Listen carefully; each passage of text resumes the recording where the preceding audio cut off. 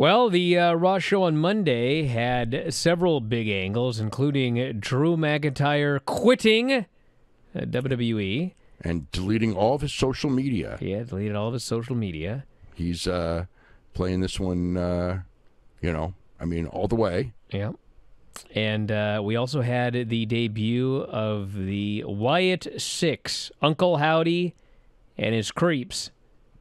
And it was a debut. They murdered everybody. They murdered many people backstage. Here's my biggest problem with this whole thing, okay? Yes. So Drew quit, right? And he goes backstage to the curtain, and he confronts Triple H in Gorilla. And he goes to leave, and Pierce says, I'll take care of this. And so he leaves with Drew. Hunter is still in Gorilla.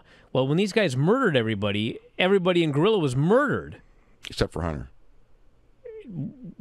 How do you know that? Because they're not going to murder him. Well, that's ridiculous. Where was the guy? Maybe he was in the bathroom. I don't know. But he ain't getting murdered. I don't know, man. He's like the video game. Remember the video game? The video game? Yeah, when he was in the video game. He was unbeatable? When they wouldn't let anyone have to put commercials on with him selling. Wow. How about that? Yeah. He ain't getting murdered. Well, anyway, the show also opened with the return of Seth Rollins, and he came out and... What do you think of that? I mean, the thing with those guys is like the people were waiting for it, and they were really. Are we back excited. on the main event segment? Yes, we're back on the main event segment, and the people were really excited about it, and they reacted really, really big, and they murdered everybody. But the thing is, like, what happens when they have to wrestle? Well, that's the whole thing. I have no thoughts on it yet because it was just a return angle. They had to do something, and the question is, well, now what? I mean, yeah, they're going to have matches, and guys going to wrestle in a bird outfit? I mean, the Vintner's got a giant mallet? I mean, I don't know. I certainly, I mean, as a fair man, I'll give it a shot, but I have low expectations for this one here. Yeah, I'm like, there's a lot of concern because for this angle, these guys have to be Supermen, and so many of them and everything doing the no-sell thing. I mean, does that mean Nikki Cross is going to turn into... remember when Alexa Bliss had that superhuman strength for a while? Yeah, it sucked. It did suck. Yeah. And rest in peace, Bray Wyatt, but a lot of that stuff sucked. You killed off a lot of baby faces. He did kill off a lot of baby faces. Yeah. And now there's 6 of them. Yeah. So it's a tricky one to book. Like the first one, clearly got over big with the crowd. And the other interesting thing is that like I mean I can see it now. It's really obvious, but it's like I guess the big feud would be Jey Uso because Jey Uso was doing the Bray Wyatt entrance. Yeah, I guess. I mean, they brought him in. They brought him in right when Jey Uso had won.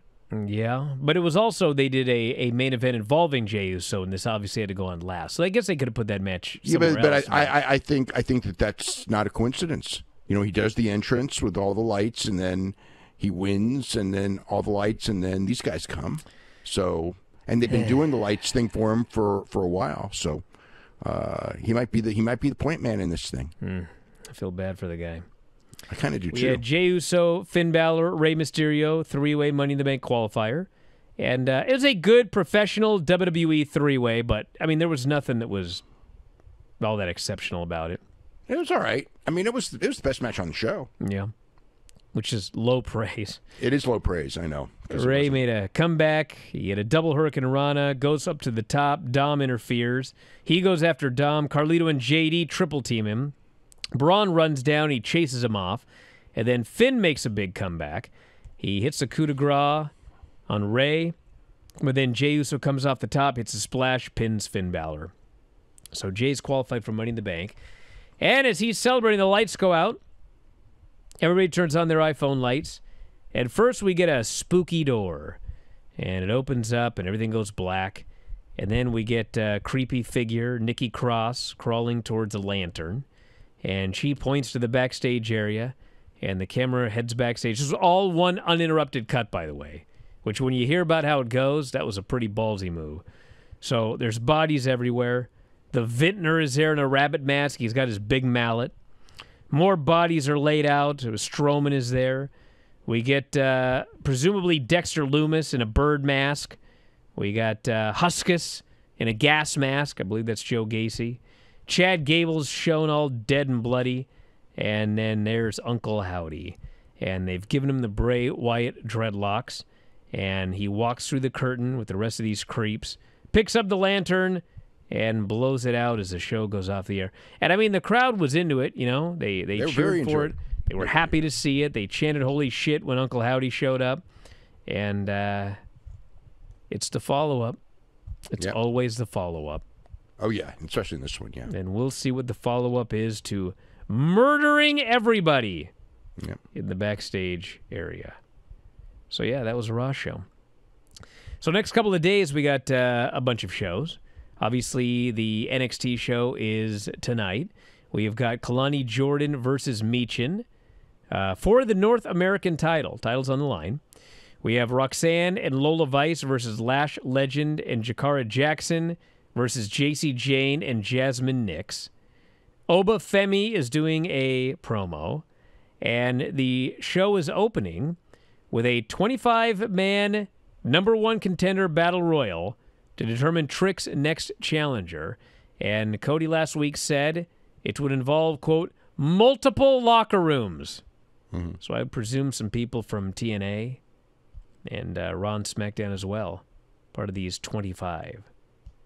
And then for Dynamite on Wednesday, we have got MJF and Rush commercial-free as the opening match. We have got Young Bucks versus the Acclaimed in a title eliminator.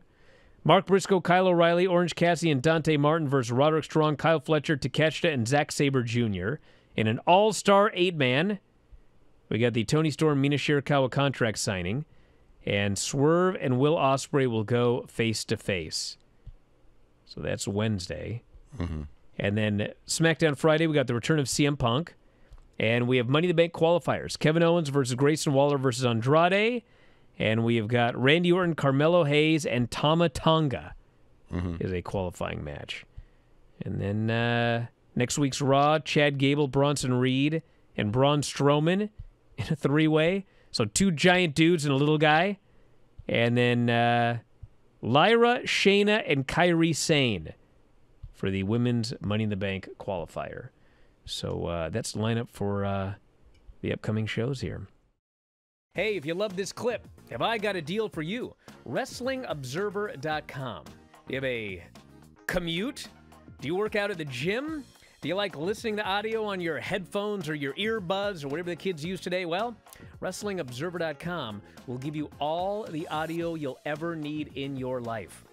Over 15,000 audio shows. Every audio show that we have ever done, dating back to 2005, is available for subscribers at WrestlingObserver.com.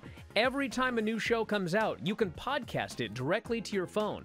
If you have a commute, as noted, if you go to the gym, if you like to lift weights and listen to Granny review soap operas, well, WrestlingObserver.com gets you full access to all of these shows and all of these archives. You can go back and listen to TNA reviews from 2010. You can go back and listen to reviews of every WWE pay-per-view, every big story that's ever happened in wrestling. You can get access to that at WrestlingObserver.com. Plus, full access to the Wrestling Observer newsletter every week. 40,000 words of news and information in pro wrestling. Why get all your scoops off Reddit, which aren't even accurate most of the time? Go right to the source, the Wrestling Observer newsletter. You also get Observer archives dating back to 1990. So check it out today. Thousands of issues of the Wrestling Observer newsletter. Tens of thousands of hours of audio. All for $12.99 per month or as low as $9.99 if you sign up for a year. You'll never run out of audio if you subscribe to WrestlingObserver.com. So head up there, check it out today, and I'll talk to you again after a while.